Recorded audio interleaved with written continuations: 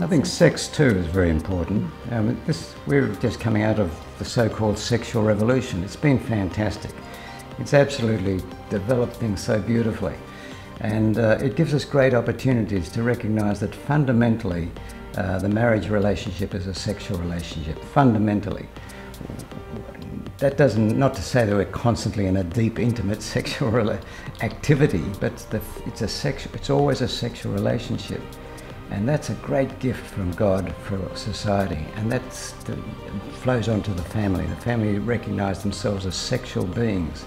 So that's an important part of it. We don't talk about it much. I don't know why. We pass this on as though it's some activity that people talk about outside of us, but it's part of us. The complementarity between the man and woman, in that relationship, we think is just basic.